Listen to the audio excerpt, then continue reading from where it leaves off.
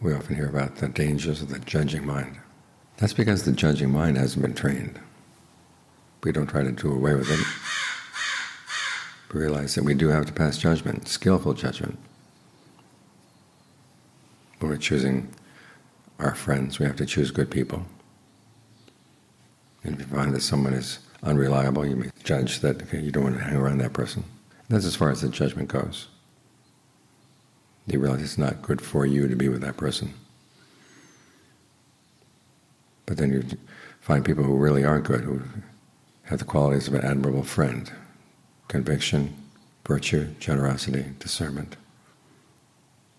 Then you try to spend more time with them.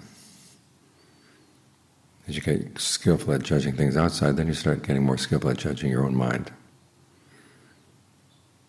The factors of right concentration include evaluation.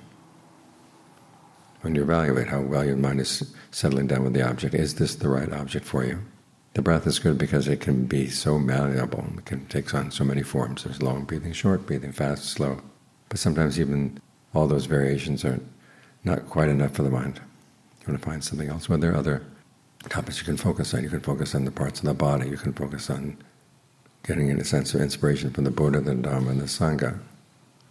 You can focus on the fact that you could die at any time, so you really got to get your act together. In other words, you do have to judge what's working and what's not working.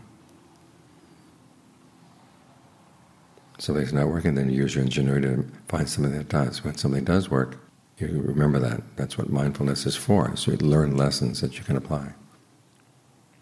Then there are the things that you should hold on to and should not hold on to. Some things you hold on to for the time being, like the path. Think of the image of the raft. You hold on to the raft as you're going across the river. You don't let go. But there comes a point where you've reached the other side and you have to judge whether you want to carry it on your head or not, or you want to leave it right there. So what you're doing is training your powers of judgment. Because so much of insight is making value judgments. You understand how things are fabricated, and then you ask yourself, are they worth fabricating? Are they worth the effort? As you get better and better at judging these things, then you find that the mind gets lighter and lighter. So it's not that judging is bad. It's just that there's such a thing as bad judgment and good judgment. You want to avoid being judgmental, in other words, jumping to snap judgments. You want to be more judicious, wise in how you pass judgment. That way you learn how to depend on yourself. Because so much of the meditation is going to be that, learning how to depend on yourself. The teacher can't be here all the time. You can't be with the teacher all the time.